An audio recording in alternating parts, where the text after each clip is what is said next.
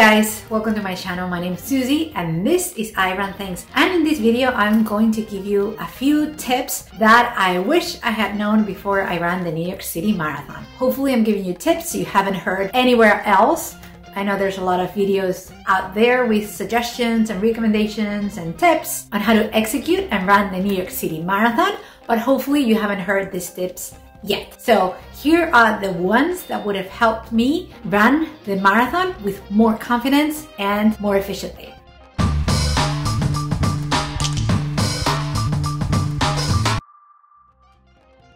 Okay, so let's dig right in. Tip number one. Hopefully, when you chose your modes of transportation to the start line, you chose the Staten Island Ferry. Why?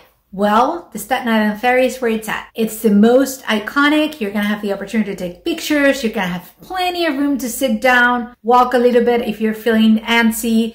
You're just gonna have a lot more room and a lot more space and access to bathrooms as well. There's bathrooms when you hop on the ferry at the arrival to the ferry station. And then there's bathrooms again at the end. And there's bathrooms as well in the ferry itself. That's number one reason why I recommend everybody take the ferry. Number two, you're going to be able to get drinks. There are coffee shops and vending machines at the ferry station in Manhattan when you hop on it. So you're going to be able to buy any last minute items that you think you wish to have while you are on the ferry or while you hop on the buses at the other side. That is why I recommend people take the ferry. It's just much more convenient and it's nicer and it's more scenic and you can take a ton of pictures. So start your marathon experience the right way, hopping on the Staten Island Ferry. Once you get off of the Staten Island Ferry, you will get routed to the buses.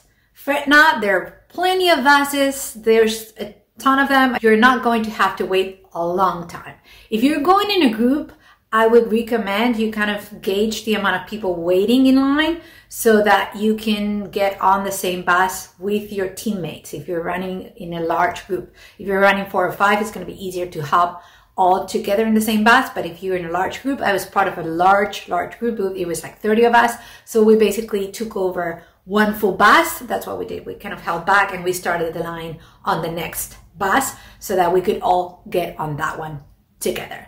So that's another tip I have for you. Again, there's a lot of buses and they come every like 3-4 minutes. So there's no rush for you to run and get on the first bus. You see there's more coming. They're really comfortable coach buses as well. And there is a bathroom at the end of the bus. So if you need to use the bathroom, again, there's one right there. I know that when you're going to be running a marathon, some of us get very antsy and feel like we need to go to the bathroom constantly. So you will have another opportunity there. Once you get off of the bus, and that trip for us took probably I want to say 30 minutes. So it's kind of a long trip from where the ferry arrives at Staten Island and Fort Wordsworth, which is where you will kind of be able to rest before you go to your corral. That's 30 to 35 minutes. When you get off of the buses, you are going to see that they're going to be checking for security reasons. There's a lot of police presence, okay? This is a highly secure and safe marathon. They care about the runners, okay? So they are going to be checking you again with a one of those, sticks that check for you to have no medals. You're gonna have to do like this, and they might actually check again if they notice that there's something that beeps. So be prepared for that because they may hold you back at that point. Now, if you're carrying a selfie stick, I recorded the whole marathon and I had a selfie stick. I don't think I have it here. I don't. My selfie stick was plastic. Now is still the time. If you want to run with a selfie stick, they're not going to accept anything that's metal. So you are going to beep and they're going to get rid of your selfie stick and throw it away. Don't ruin your filming if you're planning on filming the marathon.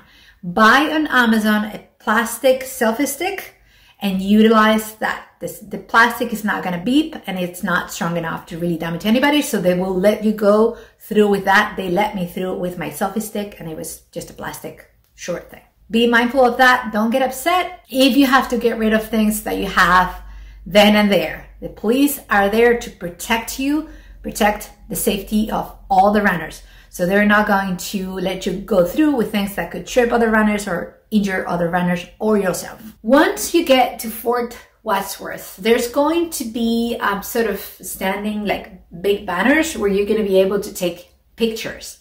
My recommendation, take as many pictures as you want. At that point, you're there and you're going to be there waiting for a while. So don't get antsy because you have plenty of time to take pictures. Now, my recommendation is take whatever pictures you want, proceed to follow everybody, where everybody's going. You're just going to go uphill a little bit.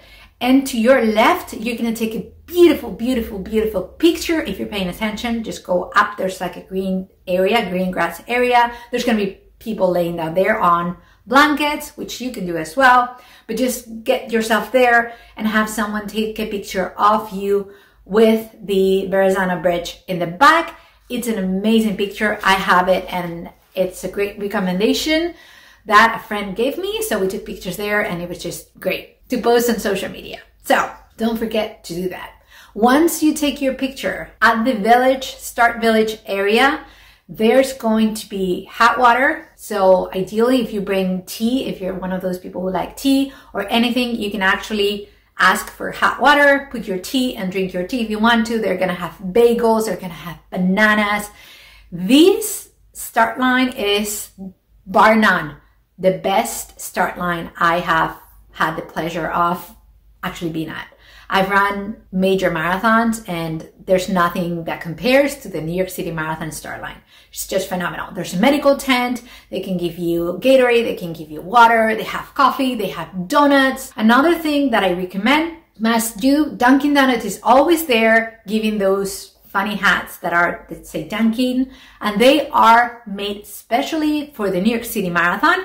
The one that I have has a stamp that says New York City Marathon 50th anniversary, which is great. And I actually ran, it was a pretty warm day last year for the 50th anniversary, but I ran with it in my hand till I saw my husband and my son on mile 17, I think it was. And I gave it to them and I told them, don't you dare, get rid of it. So I still have it and it's just a great memento of a race. And honestly, when people ask me about it, I have to say, if you want a hat like this, you have to run New York City Marathon. Even makes it more extra special. You're going to know exactly when to move to your corral because they're going to let you know. They have speakers and they have the messaging going out in all these different languages, which makes it, again, for a really nice experience. It's the only marathon I've run where they say all these different messages in French, Italian, Spanish, Chinese, Japanese. It's just so cool to just soak in that experience of international runners. The 50th anniversary actually was kind of a weird one because international runners were not allowed into the United States yet because of COVID. So it was mainly run by people who were already in the United States. Any other edition of the New York City Marathon is going to be phenomenal in that aspect. You're going to hear all these other people talking in different languages and it just makes it for a really nice experience. Again, just soak it all in because this marathon is extra, extra special. Okay, once you are moving towards your corral, you're going to be able to discard of whatever clothing you have that's extra. That's another point that I have for you. Don't be scared of bringing extra items of clothing because you're going to be able to discard of them right before going into your corral, and you're going to be able to deposit them into these big, large bins. And there's also volunteers just picking them up. So if they see you taking off something, they're going to ask you, are you discarding of this? And then they're going to take it from you and put it in this bag. They're going to be walking through the corral like that. So you can always discard of it last minute. There's also so many porta potties throughout the village and the corrals. You're going to have an opportunity to, even when you're waiting, pretty much right before starting hearing the national anthem, you're going to be able to use the bathroom again. I used it at the very last minute, right before walking through the fence and going into my corral. So just go ahead and do that because you're going to be able to. One thing, they check your corral segment. You can always fall back, but you cannot go to a corral that's faster than your expected finish time. And then guys, off you go. You start running the New York City Marathon, the king of all the marathons. And this is my most important tip, probably. Whatever pace you thought you were gonna keep, make it 15 seconds slower. Start slow. This marathon is a beast. It's not super, super steep. It doesn't have huge hills. However, they accumulate, they're gonna kill your legs. Probably the New York City Marathon is the first 7 miles are easy peasy. They're completely flat except for the Verrazano Bridge at the beginning. But after that, you're going to be pretty flat. So you're not going to feel the exhaustion till later in the race. But once it hits you, it's going to be bad, guys. I have spoken with many people who've run the New York City Marathon. It surprises everybody. Like the hills seem to be reproducing. Like you go over one hill and then there's another one. It's like never ending hills. Again, they're not tremendous hills, but they keep coming. So you never get a respite after mile 7. Save energy for the end. Once you get to the Bronx, that's when you're really everything is gonna hit you with a vengeance. Right after that, it's Manhattan again, and it's Central Park. It's Fifth Avenue, it's Central Park. And then that's it, guys. You're almost at the finish line. My suggestion, try and soak it all in. Not many people are fortunate enough to run the New York City Marathon. You are going to be one of them. So just focus on the experience. There's going to be so many people cheering you on Fifth Avenue and Central Park. It's just incredible. It's just such an amazing experience. So no matter how much in pain you are, no matter how much you're cramping, try and concentrate on the experience that it is to run one of the 6 majors and just such an amazing, incredible marathon. I mean, I am so jealous right now that you get to run it and I am going to be at home. So yeah, just soak it all in. Okay, and then once you cross the finish line, which, you know, when you see Shalane Flanagan in that phenomenal, I can't remember which year it was, I think it was 2018 maybe, she won the New York City Marathon. She was flying through like the last 400 meters. Guys, it's usually not the way it happens for recreational runners. So it's going to seem like it's forever because it's just a straight line. There's a turn, and then once you're there, it's a straight line. And those are probably the longest 500 meters of your life. At least they were for me. Seems like they are like picking up the finish line and making it further from you. It's like a mirage. So again, soak it all in. You're going to hear the people from the bleachers just screaming and all the like excitement, and you're going to be almost there. And then the announcers are like blasting music and saying people's names as they cross the finish line. Finish line is humongous. It's really, really big. So it fits a lot of runners.